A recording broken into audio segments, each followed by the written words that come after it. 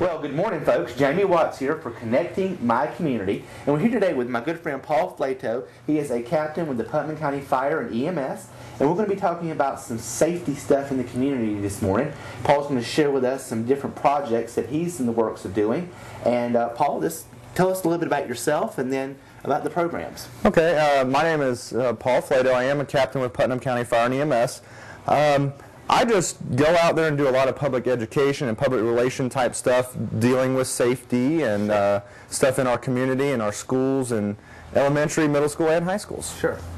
So how long have you been with the fire department? I've actually joined the volunteer fire department in 1993. And in 94, I decided to go to school to actually become an EMT. I got hired part-time in 94, went full-time in 95, and I've been here since. So it's safe to say that you've been in this long enough, you've been around a few times, and oh, yeah, you kind of know what's going on a little bit. I've learned so much and seen so many changes over the years, and they're always trying to progress towards safety. Sure, sure. Well, tell us a little bit about, I know you're very passionate about the programs that you do, and about safety and about the public in general. Share with us a little bit about, there's been some fatalities this year that in Putnam County. And yeah. Well, it's a good question. It's a tough subject to talk about because it does involve fatalities, and those, that's the end of somebody's life. Right. And that's why I think I feel so passionate about it. We've actually had 7 fatalities so far this year. Last year at this same time, and I get a daily fatality report, last year at this time we're at 3 fatalities. Really? So, yeah, and I mean, our projected fatalities for the end of the year is going to be well over 50 if we continue at this rate. Wow. However, this month of March we've been pretty good. We haven't had any fatalities. The month of February we had 4. Right. So I mean, it was a really, really busy month for rescue in that aspect. But last year we had 20 fatalities.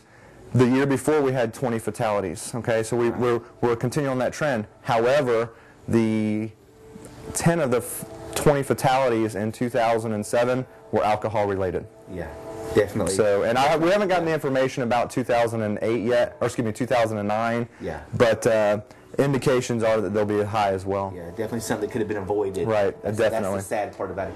Now, before Paul shares with us some of the information about the programs he has, I want to take it just for a moment that this is a series of videos that we're going to be doing with Paul. He's got a lot of good programs that he's working on in the community, and unfortunately there's not enough time to touch on all of those today.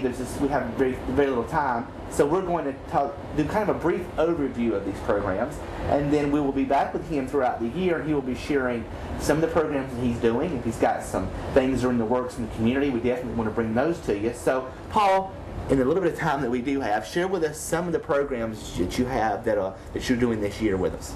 Okay, I'll just start off with what we're currently doing. Sure. We're actually doing a teen driver safety outreach in all the high schools. Okay. This is actually funded by the Florida Department of Transportation. It's a grant that I applied for back in last March, okay, and we're currently administering it. We actually are going in and doing high school presentations.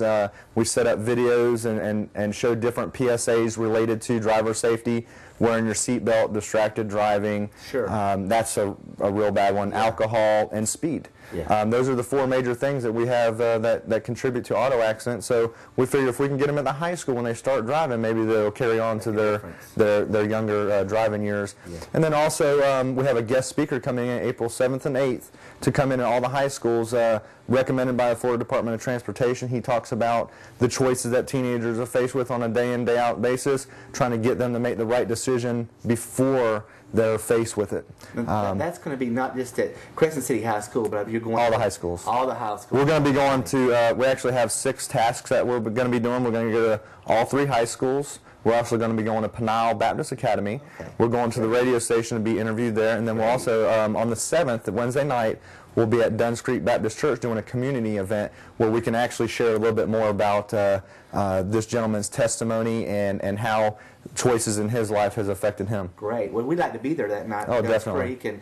and shoot some videos. We can share it with the folks from Connect in our community. Can right, get on there and check that out too. Right. So you touched on the teen driving, and we talked about, and I talked to you a few weeks ago about, we talked about alcoholism abuse and teen driving, but one that I think that we're all, I myself am guilty of, and I'm ashamed to say this, is the texting and driving issue. I think that seems to be a real problem here lately, doesn't it? You know, it was kind of hypocritical for me as well to go into these schools and talk about distracted driving when it's so easy to pick up your phone, Yes. when as soon as you get an email or a text message and you think it's so important. Yes. What I've realized is none of those messages have ever changed my life. Right. Now, they always have the potential to change your life because, or somebody else's that you might run into. So, Yes. an easy thing that I wind up doing is putting my phone on vibrate and setting it somewhere where I couldn't hear it or see it. Yes. And so I've actually been able to train myself that it's not that important. I'm trying to teach that to all these high school students as well. As nothing on that text message is going to be that important that you need to answer it right then. Yeah. If you think it's going to be that important, pull over and do it. And it's actually worse, and I say worse loosely, however, it's equally as bad as drunk driving, however, because people are doing it more readily. Yeah. I mean, not everybody's going to go out there and drink and get behind the wheel, Right. but almost everybody has a cell phone. They're going to be talking and distracted and doing stuff, so it's more prevalent than drunk driving. And that's the thing that they don't realize, and I've done it myself. We had this mentality of thinking, well, you know what? I can lay it down. It's okay. I just got to do this one thing, and then before you know it, in a split second, it can change. Exactly. There have been so many accidents that have shown that 3 seconds prior to the accident they were distracted. They were distracted. Exactly. And then we talk about the seatbelts. Yes. Good point. If you're going to be distracted, you know, and cause somebody to get in a wreck or cause yourself to get in a wreck, you know, I'm telling you, your best last chance is going to be the seatbelt. That seatbelt. It's unbelievable. Out of all the fatalities this year in Putnam County, out of all 7, one of them that we've known of that an occupant protection was available and they did use it. So one time out of 7 fatalities has been seatbelt.